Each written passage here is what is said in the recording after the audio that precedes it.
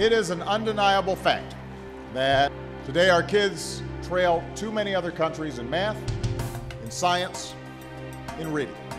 Our kids only get one shot at a decent education. They cannot afford to wait any longer. What happens to our students if nobody pays attention to them? We were all horribly shocked when we saw that we had a 7% proficiency rate in math. It actually dropped by 50% from the year before, and it was an issue. Less than half of the students in DC public schools are reading and doing math at their grade level.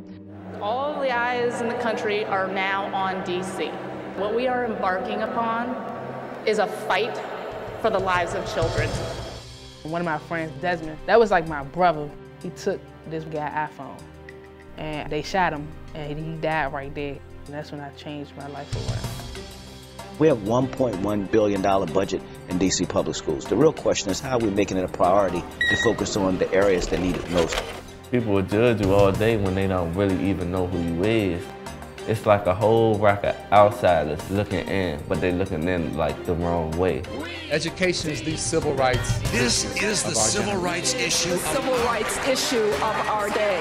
We keep getting bombarded with slogans and ways from outside on how we should improve the inside.